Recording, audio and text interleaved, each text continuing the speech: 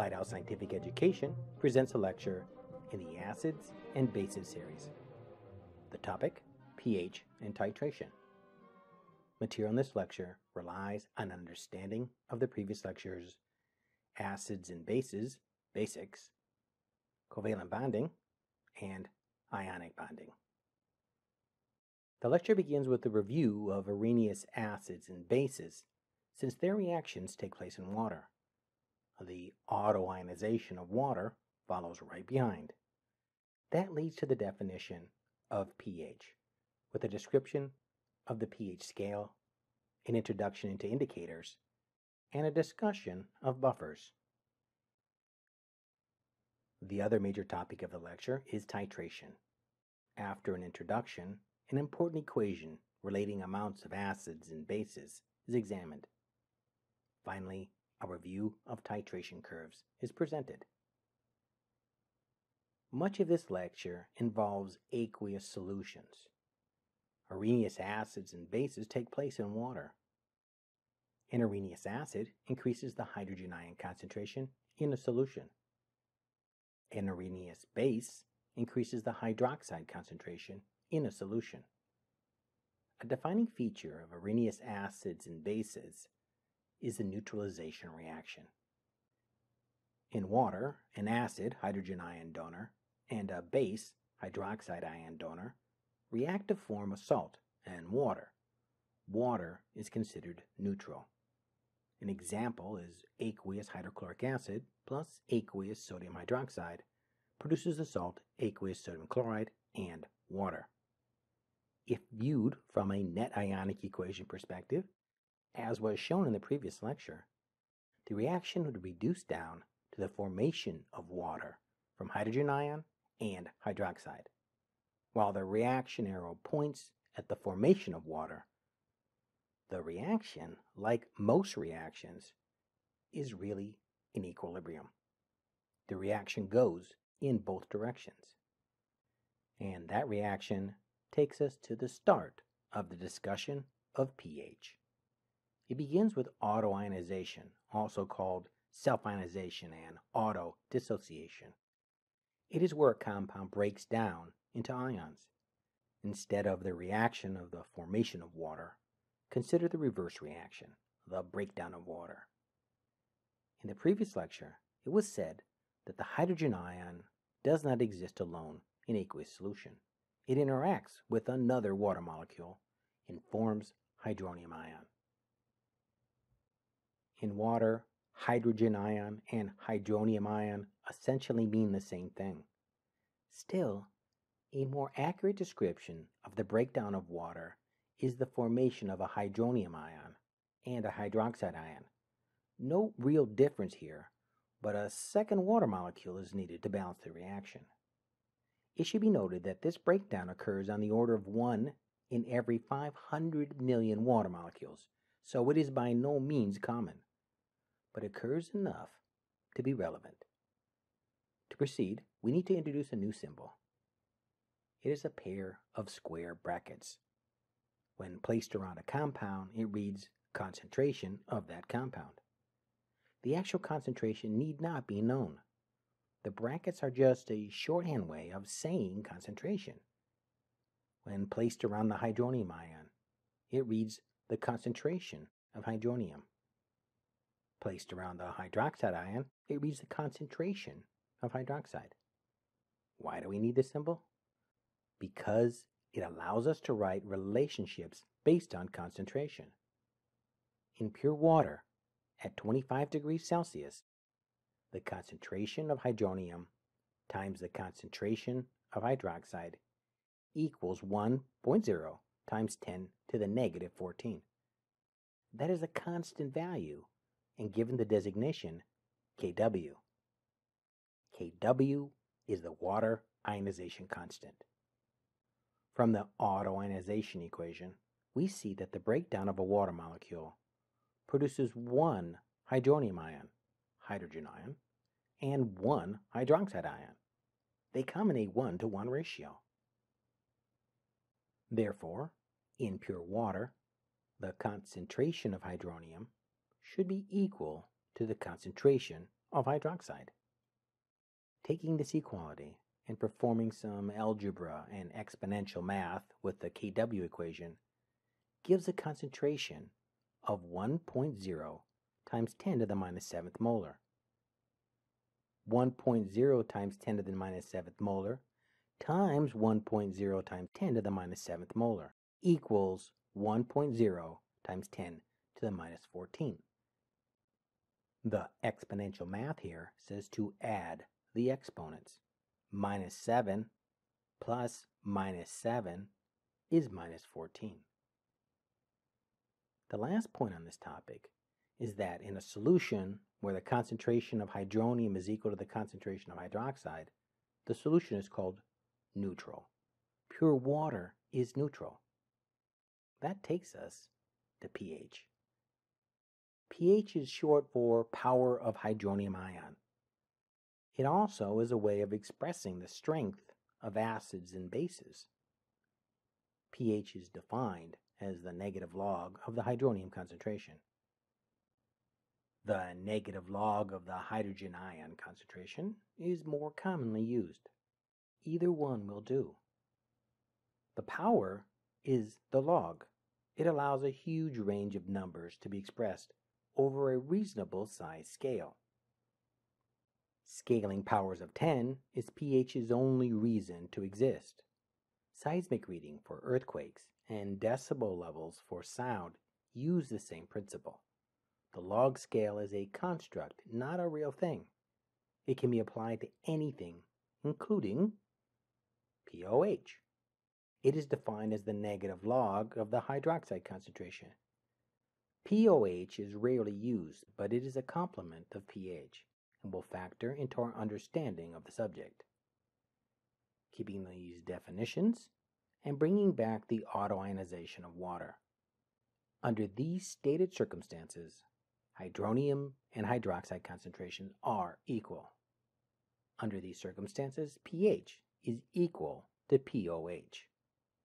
That can be verified by substituting in the definition of pH and pOH, the negative log of the hydronium concentration equaling the negative log of the hydroxide concentration, and then putting in the concentration of 1.0 times 10 to the minus 7.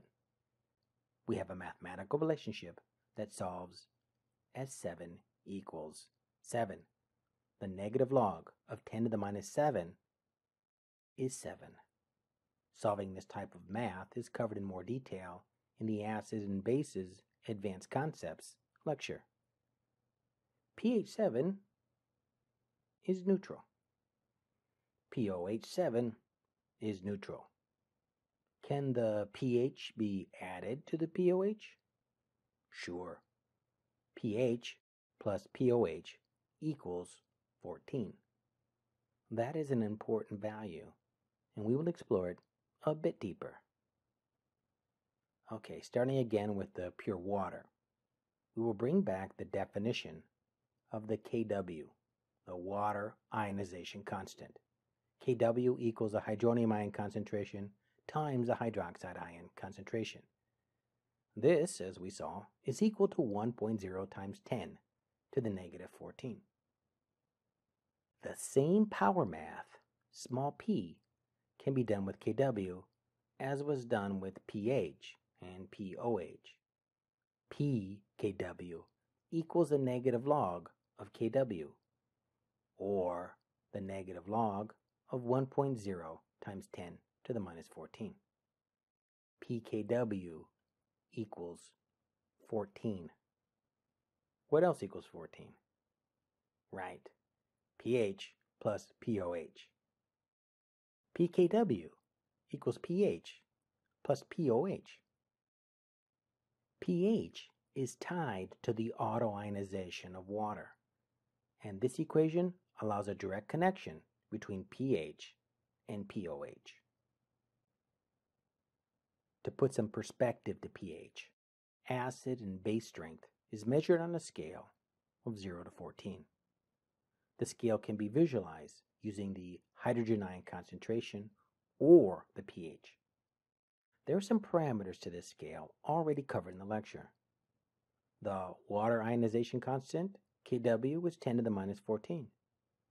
pKw is 14, and 14 is generally placed at the top of the scale. In pure water, at 25 degrees C, pH equals pOH. Inputting concentration values has the pH of 7 being neutral. The center of the scale is neutral with a pH of 7. However, we are interested in solutions other than pure water. Solutions with a pH above 7, that is a lower hydrogen ion concentration than neutral, are basic solutions. pH 8, 9, 10, 11, 12, 13, 14 are all basic pHs. The scale goes higher, but anything above 14 essentially has no hydronium ion. As a note, this part of the scale is also called alkaline, or the solutions have alkalinity. We'll just stick with basic. Solutions with a pH below 7, that is a higher hydrogen ion concentration than neutral, are said to be acidic solutions. pH 6, 5, 4, 3, 2, 1, and 0 are increasingly acidic pHs. The scale actually goes into negative numbers, but we will consider those as extremely acidic. Just to head off some possible confusion, a brief review of scientific notation and decimal notation is offered. Several concentrations spanning the scale have been pulled aside and will be compared to their decimal values. The most important thing to remember about scientific notation is that the negative sign in the exponent does not mean that the number is negative. The negative sign indicates how many places to the right of the decimal point the coefficient of the scientific notation begins. The negative sign in the exponent says that the value is less than 1. 10 to the negative 14 is a number with 13 zeros and a 1. There are 14 digits to the right of the decimal point. This is a really small number, but as a hydrogen ion concentration, its pH is positive 14. Those facts need to be reconciled when dealing with pH. 10 to the minus 9 has 8 zeros and a 1 to the right of the decimal point. 10 to the negative 7 has 6 zeros and a 1 to the right of the decimal point. 10 to the negative 3 and 10 to the negative 2 follow the same pattern. Written this way, we can see why a scale going from 0 to 14 is so much more convenient.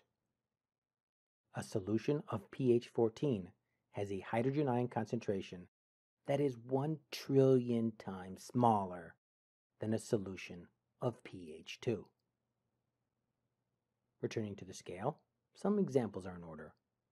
Lye, that is either composed of sodium hydroxide or potassium hydroxide, has an extremely high and basic pH of 13 to 14. Ammonia is also rather basic, coming in with a pH of about 11.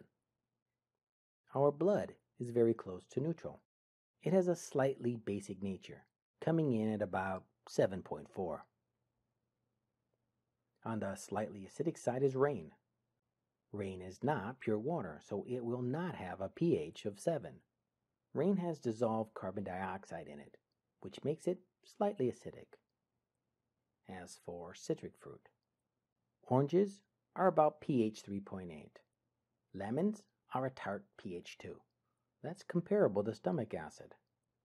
On the nastier side, there is battery acid, which has a place on the bottom rung of this ladder. What type of pH questions do students come across?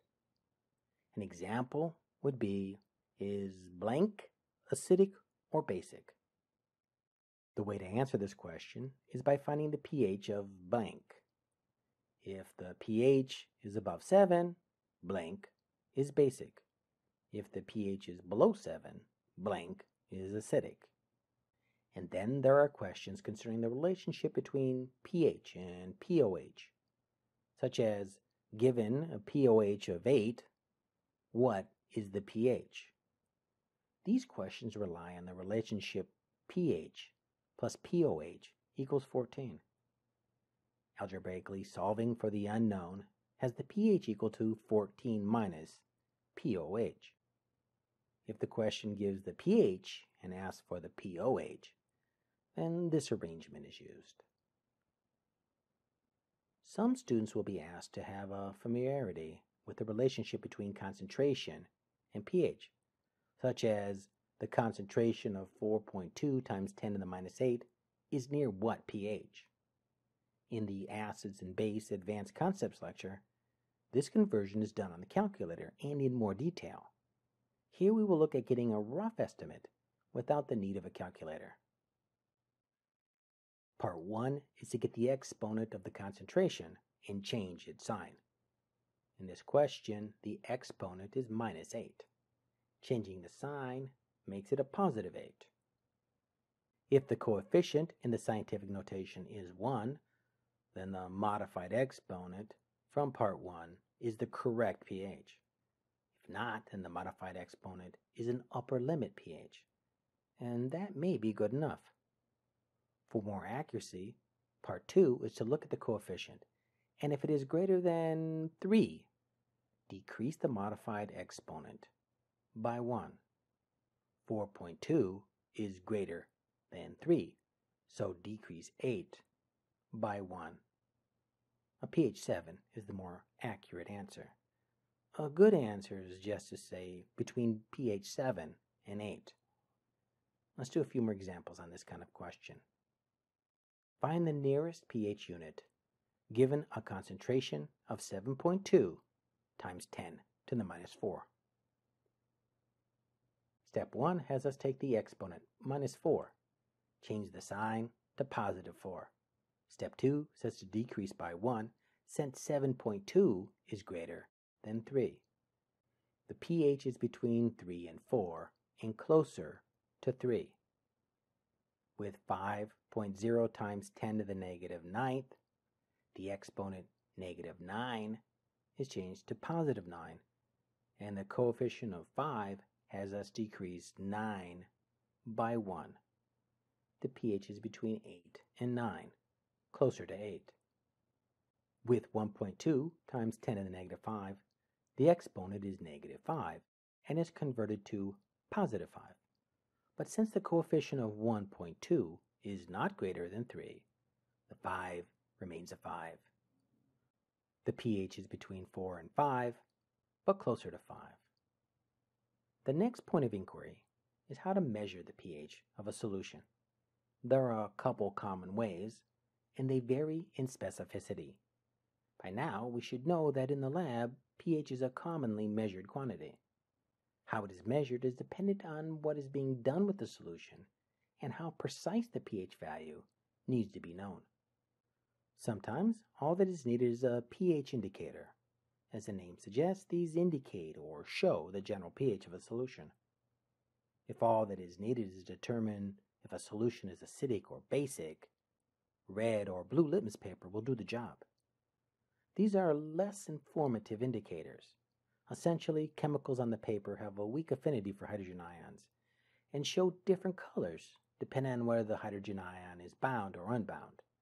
That is, one color when the pH is lower than 7 and another color when the pH is above 7. Dipping blue litmus paper into an acidic solution will turn the paper red. Dipping red litmus paper in a basic solution will turn the paper blue. There are more informative forms of litmus paper. Some use a rainbow spread of colors to indicate the pH of a solution over a large pH range. Dipped into an acidic solution will show the paper to be on the reddish side. Neutral solutions will be yellowish, and dipped into a basic solution will find the paper to be bluish. More traditional indicators can be made from common vegetables. Cabbage juice can be used as an indicator. All that is required to be an organic indicator is for there to be a color change in moving from one specific pH to another. Sometimes that is moving from acidic to basic at pH 7, but not necessarily. The cabbage juice undergoes several color changes in moving from pH 2 to pH 14. Of particular interest are titration indicators. Titration will be covered shortly. Titration indicators need to show when the slow mixing of two solutions passes through neutral pH. Phenolphthalein is probably the most commonly used indicator in the lab. Under acidic conditions, a drop of phenylalanine added to a solution has no color. Under basic conditions, it turns the solution magenta or purple.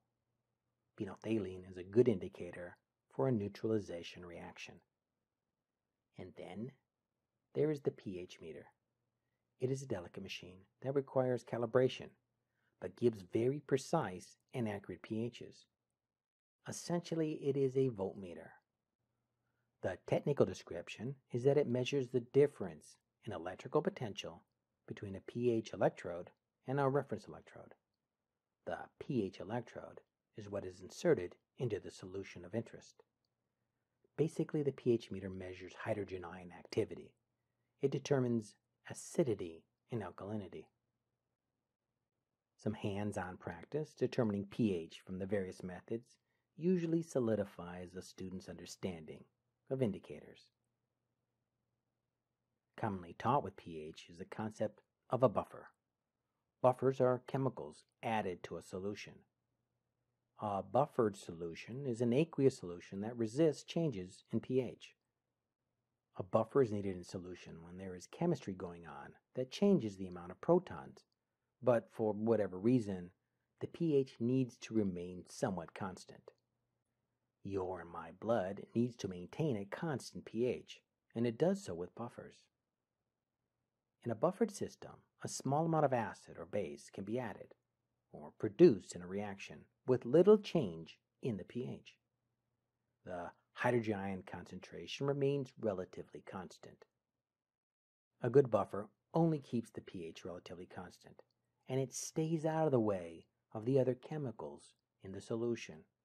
It is not part of the chemistry of interest. A buffering solution is capable of maintaining the pH because a component of the buffer can remove protons with the addition of acid or the production of protons in the reaction. Another component of the buffer can release protons with the addition of base to the solution or the consumption of protons in a reaction. How can a buffer both release and absorb protons? A buffer solution contains a combination of a weak acid and its conjugate base, or vice versa, a weak base and its conjugate acid. Referring back to the previous acid-base lecture, where conjugate acids and bases were discussed, an acid, generic HA, plus a base, generic B, react to form a conjugate base to the acid and a conjugate acid to the base. The acid and its conjugate base differ by a single hydrogen. The base and its conjugate acid differ by a single hydrogen. It is important to note that any one type of buffer can only buffer a solution around a specific pH range, generally 1 to 2 pH units. Fortunately, there are many types of buffers to choose from, and the correct buffer can be chosen to buffer at a desired pH. For instance, one buffer may maintain the pH between pH 3 and 4, while another buffer maintains the pH between pH 8 and 9. Now, consider buffering at some specific pH. It doesn't have to be identified here. For buffering at a specific acidic pH, an acid conjugate base must be chosen in which the concentration of the acid is approximately equal to the concentration of its conjugate base. This only happens over a limited 1 to 2 pH range, and is why buffering has a 1 to 2 pH limitation. For buffering at a specific basic pH, a base and its conjugate acid must be chosen that has the concentration of the base being approximately equal to the concentration of its conjugate acid. That too only happens over a specific 1 to 2 pH range. This is a fair amount of information, so let's look at a specific example with acetic acid. It is a weak acid. To a limited degree, the acidic hydrogen pops off the acid, leaving a conjugate base, acetate. When added to a solution, this weak acid and its conjugate base will only form a buffer under conditions in which the concentration of the acid is approximately equal to the concentration of the conjugate base. Turns out this only happens over the pH range 3.5 to 5.6. When that is so, and there is an increase in the hydrogen ion concentration, the buffer can remove protons from the solution. Using the reaction equation, a buffer handles an increase in the hydrogen ion concentration by having the conjugate base pick up excess protons and reform the acid. At the buffering pH, there is enough acetate ion in solution to pick up the extra hydrogen ion and reform the acetic acid.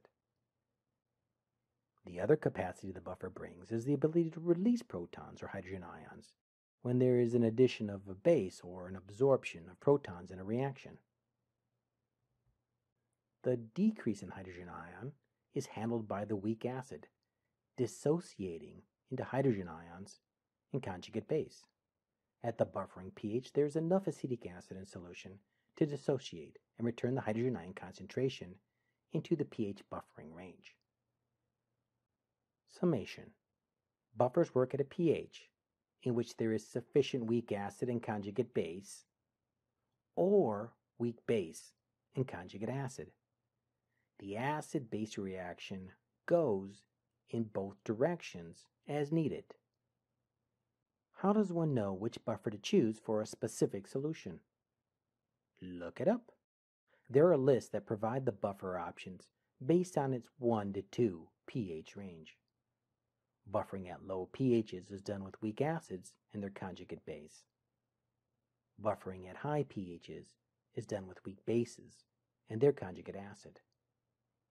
A final topic of buffer is a look at one of the most important buffers in the world, the one that maintains the pH of your and my blood. Human blood is buffered around a neutral pH, approximately 7.4. It varies little from that pH. Blood uses the bicarbonate buffer system.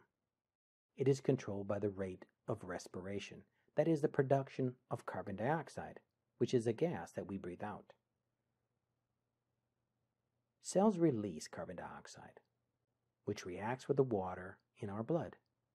In essence, we have carbonated water in our blood. Fortunately, carbon dioxide in water is in equilibrium with carbonic acid, H2CO3. This helps to keep the bubbles down. Carbonic acid is a weak acid. A small amount of it will dissociate into hydrogen ions, and the conjugate base, bicarbonate. The bicarbonate buffer system. This system is in equilibrium. The reaction goes in both directions. There's a lot of chemistry going on in the blood. Sometimes there is a decrease in the amount of hydrogen ion. If that is allowed to proceed, the pH will rise and the disorder called alkalemia will occur. Fortunately, there is sufficient carbonic acid to dissociate into hydrogen ion in bicarbonate, which returns the pH to its proper level. If the carbonic acid concentration gets too low, CO2 and H2O in the blood form more acid. There is always more CO2 being formed in the cells. At other times, there may be an increase in the hydrogen ion concentration. If that is allowed to proceed, the pH will decrease and the disorder called acidemia will occur. Again, the blood is capable of handling this. At the buffering pH, there is sufficient bicarbonate to pick up excess hydrogen ions and reform the carbonic acid. If the carbonic acid concentration gets too high, H2CO3 forms more CO2 and H2O. The excess CO2 is then breathed out. Quite a nice little buffering system that starts with just carbon dioxide and water. The second major topic of the lecture is titration. Titration is a laboratory technique that uses a solution of known concentration, called the titrant, to determine the concentration of an unknown solution, called the titrate. At this level of chemistry, titration almost exclusively refers to a method for determining the concentration of an unknown acid or base. We will limit all of our discussion to just this one kind of titration. Acid-base titration uses a neutralization reaction in which equal amounts of acid and base are added together to form a salt and water. From a net ionic equation perspective, titration is equating the amount of aqueous hydrogen ion with the amount of aqueous hydroxide. That is the objective of most acid-base titration. There's a standard procedure. A solution of known concentration, called the titrant, is slowly added to a solution of known volume, but unknown concentration, called the titrate. Titrant is added until the titrate is neutralized. This is called the equivalence point, and it is where the amount of hydrogen ion equals the amount of hydroxide ion. There are several ways of solving for a titrate concentration in a titration. One is through stoichiometry. Not all students will follow that path, but for those who do, the topic is explored in the Acid and Bases Advanced Concepts lecture. Another more straightforward approach is used when the titration involves strong acids and strong bases. The simplest version of that approach uses this basic equation. The molarity of the titrant times the volume of the titrant is equal to the molarity of the titrate times the volume of the titrate. Since molarity times volume is amount, this equation is really just a practical version of this equation. Titration is equating amounts of acid and base. Looking at the individual terms, the molarity of the titrant is the known concentration of a solution that is being slowly added to the volume of the titrate. The purpose of the titration is to find the unknown concentration of the titrate. 4 variables, 3 are known or measured, and 1 is unknown. This equation may look somewhat familiar. The molarity times volume on one side of the equation equaling the molarity times volume on the other side is similar in form to the dilution equation covering the concentration in dilution lecture in the water and solution series. C1V1 equals C2V2, in which the subscript 1 indicates before the dilution and 2 indicates after the dilution. When concentration is given a molarity, the equation can be written M1V1 equals M2V2. Even though this equation is only valid for a single solution, dilution problems solve in a very similar way to titration problems. Algebraically solve for the unknown and insert known or measured values. Solving for the unknown in a titration experiment, the molarity of the titrate, begins by dividing both sides of the equation by the volume of the titrate. Volume of titrate cancels out on the right-hand side of the equation, leaving the molarity of the titrate isolated. This is the equation used in titration of strong acids and bases. A common stumbling block with this equation is with the terms titrate and titrant. They are really quite similar and are easily mixed up. It's worth the effort to straighten them out before proceeding much further. Or replace titrant and titrate with acid and base. If the solution of unknown concentration is the base, then the molarity of the base is solved for. If the solution of unknown concentration is the acid, then the molarity of the acid is solved for. The format of the equation is the same, but let's not completely disregard titrant and titrate. An illustration of a titration may help sort out the terms. Say there is a flask containing a strong acid of unknown concentration. A similar argument could be made using a strong base, but we will use acid as our titrate. the concentration of the acid is not known, but the volume in the flask is known. It was measured prior to the titration. Since there will be a mixing of titrate and titrant, a stir bar is usually added to the flask. We will say that the flask is placed upon a magnetic stir plate so that the bar is spinning around and quickly mixing the solution. Acid-base titration is a neutralization reaction. The titration is complete when the acid is neutralized by the addition of base. That is going to be somewhere near pH 7. How do we know when the acid has been neutralized? A drop of an indicator was added at the beginning. Often the indicator is phenolphthalein. Phenolphthalein is clear under acidic conditions and magenta under basic conditions. The stir bar quickly mixes up the indicator and the solution returns to clear. Keeping track of our variables, there is a known volume of titrate, but an unknown concentration. That's the molarity of the titrate. A base titrant needs to be added to neutralize the acid. The concentration of the base is known prior to the titration. Often, preparing the titrant is part of the experiment. The volume of titrant needed to achieve neutralization of the acid is the experimentally measured quantity. To add titrant in a controlled, inaccurate manner, a device called a burette is used. It is a long glass tube with calibrations on the side. It is somewhat like a graduated cylinder, but at the bottom it is a stopcock, which when turned drips titrant into the titrate. Keeping track of the variables, the concentration of the titrant is a known quantity. What is not yet known is the volume of titrant needed to completely neutralize the acid. Looking at the titration equation, the volume of titrate is known, as is the molarity of the titrant. Measured with the burette is the volume of titrant. When these values are added into the equation, the concentration of the unknown titrate is calculated. What's left for us to discuss is how the volume of titrant is determined.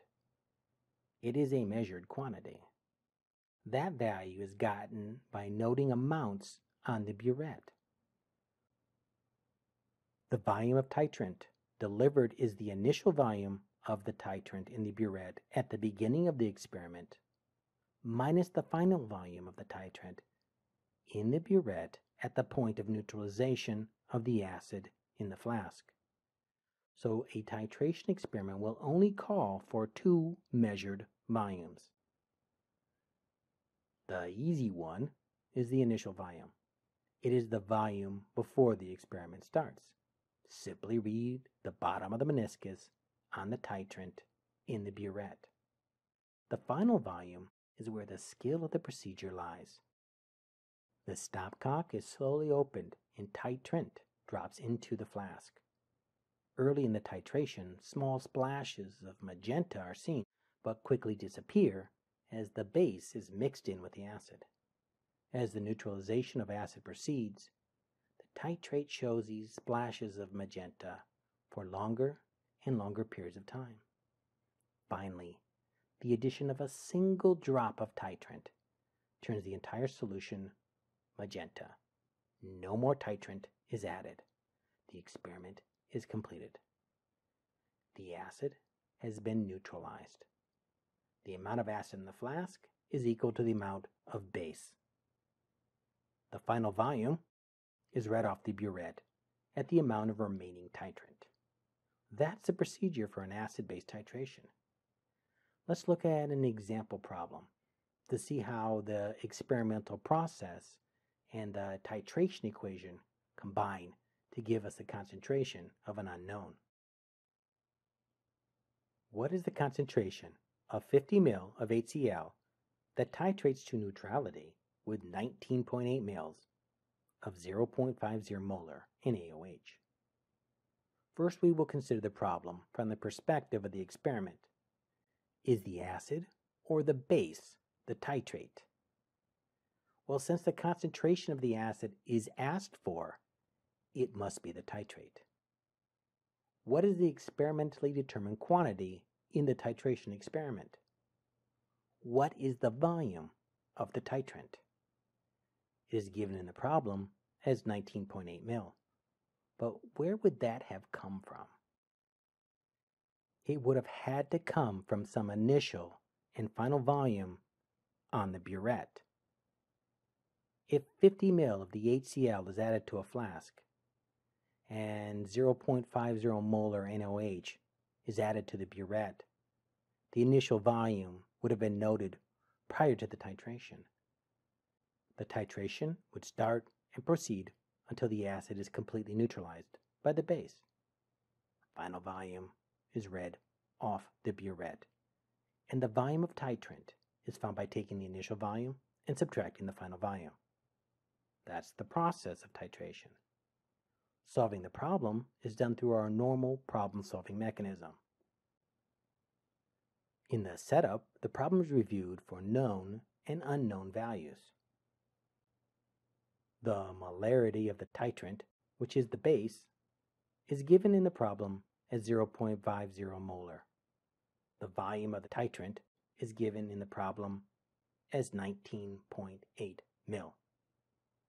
The molarity of the titrate, the acid, is unknown, and the volume of the titrate is given in the problem as 50 mils.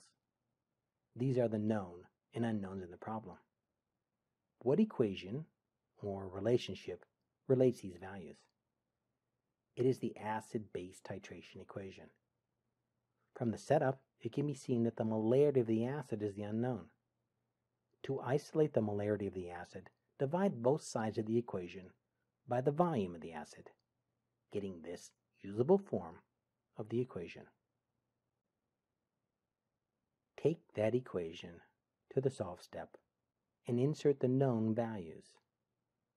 The molarity of the base, 0.50 molar NaOH, times the volume of the base, 19.8 mil, divided by the volume of the acid, 50 mil.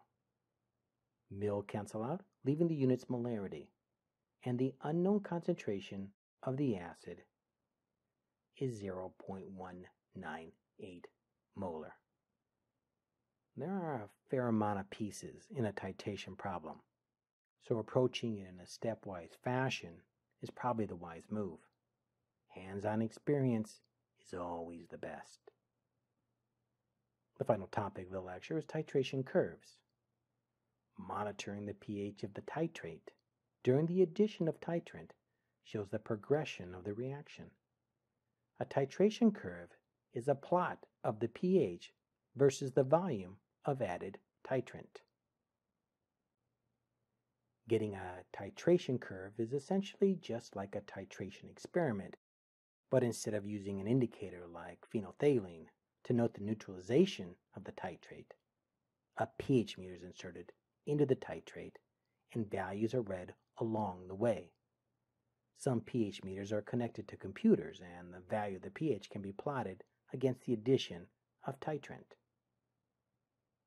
Titration curves vary depending on the acid and base used in the neutralization reaction.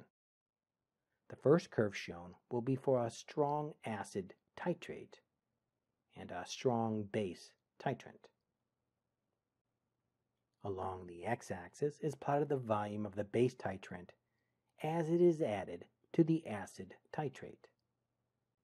Along the y-axis is plotted the pH at each particular volume of added base.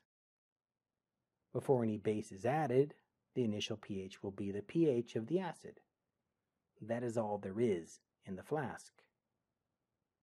As base is added, some of the acid is neutralized, and the pH rises. Near the neutralization, a small amount of base causes a large rise in pH. The remaining acid is quickly being overcome by the addition of the strong base. After the acid has been neutralized, the pH continues to rise rapidly because strong base is still being added, and there is no acid left to neutralize. Eventually, the pH levels out and approaches the pH of the base titrant. At the beginning of the experiment, the solution is all acid. At the end of the titration, it is mostly base. The volume of base at which the acid is completely neutralized is called the equivalence point. At the equivalence point, the solution mix has equivalent or equal quantities of acid and base. For a titration curve with a strong acid and base, the equivalent point is equal distance from the highest pH and the lowest pH. Compare this titration curve to one produced from a weak acid and a strong base titrant. Weak acids are not as acidic as strong acids. The initial pH will not be as low as it was with the strong acid. The reaction proceeds in a somewhat similar manner. The neutralization occurs at roughly the same volume of base, but the equivalence point is at a higher pH than that seen with the strong acid. For a weak acid titrate, the initial pH and the pH at the equivalence point is higher than that seen with a strong acid titrate.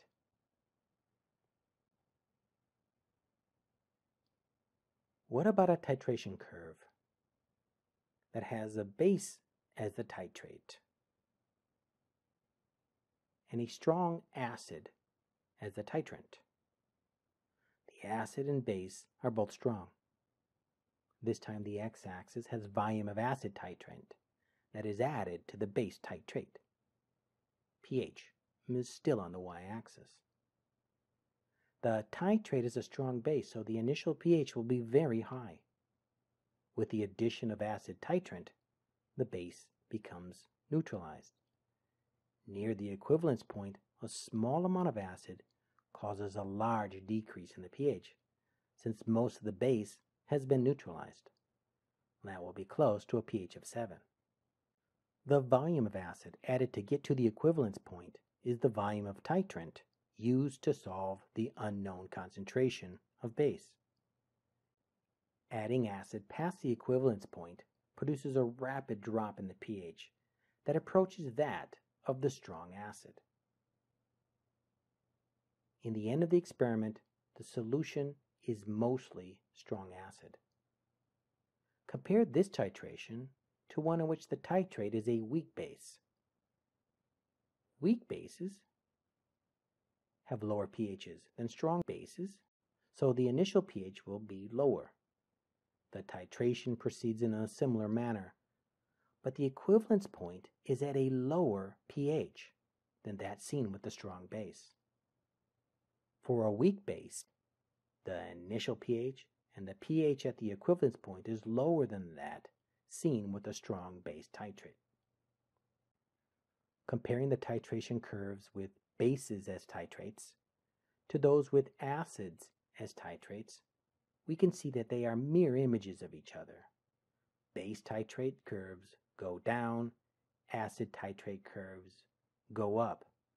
Since they are both monitoring acid-base neutralization, it's not too surprising that there are similarities. The last type of titration curve that we will cover is that for polyprotic acids. In the previous lecture, we saw that polyprotic acids are capable of losing more than one proton per compound in an acid-base reaction. Bringing back carbonic acid as an example, it can lose a hydrogen ion to the neutralization reaction, leaving a bicarbonate ion. Bicarbonate is a very weak acid, but it can donate that acidic hydrogen to a neutralization reaction. The titration curve that fully titrates carbonic acid will have two equivalence points. In a titration with polyprotic carbonic acid as a titrate and a strong base as a titrant, the volume of base is on the x-axis. The initial pH will be that of carbonic acid. a full neutralization reaction will occur with that first hydrogen. There is an equivalence point, as would be expected for a weak acid. There is also a full neutralization titration for the second acidic hydrogen. Being a weak acid, it starts at a higher pH. There is also an equivalence point for this part of the titration. Polyprotic acid titration is really the sum of multiple titration curves. If the polyprotic acid has 3 acidic protons, like phosphoric acid H3PO4, there would be a third titration curve added at the end of the first 2.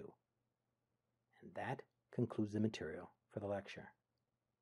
Recapping the lecture, a review of Arrhenius acids and bases gave us a foundation for the auto-ionization of water.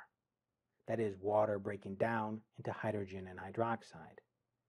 It is not a common reaction. In fact, at 25 degrees Celsius, in pure water, the concentration of hydronium ion times hydroxide ion is a very small value, 1.0 times 10 to the minus 14.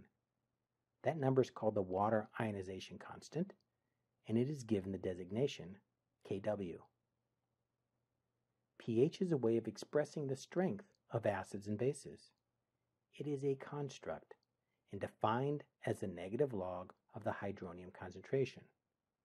The negative log of the hydrogen ion concentration works just as well. pOH is defined as the negative log of the hydroxide concentration. In pure water at 25 degrees C, the concentration of hydronium ion is equal to the concentration of hydroxide. That will be 1.0 times 10 to the minus 7. That is a pH and pOH of 7. pH 7 is neutral. Acid-base strength is measured on a 0 to 14 pH scale. Solutions with a pH above 7, that's a low hydrogen ion concentration, are basic. Solutions with a pH below 7, that's a high hydrogen ion concentration, are acidic.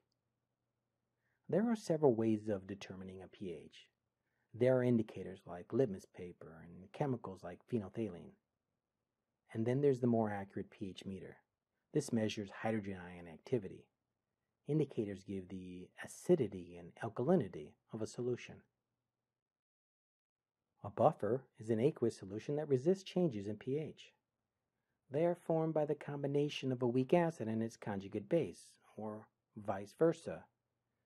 That's a weak acid and a conjugate base, or a weak base and a conjugate acid. We also looked at blood buffering. It uses carbon dioxide and is referred to as the bicarbonate buffer system. Titration is a technique that uses a solution of known concentration, titrant, to determine the concentration of an unknown solution, titrate. Often, it uses a neutralization reaction. Neutralization is shown with an indicator like phenolphthalein or with a pH meter. The objective is to measure the volume of titrant necessary to reach the equivalence point. That is where the amount of hydrogen ion is equal to the amount of hydroxide ion.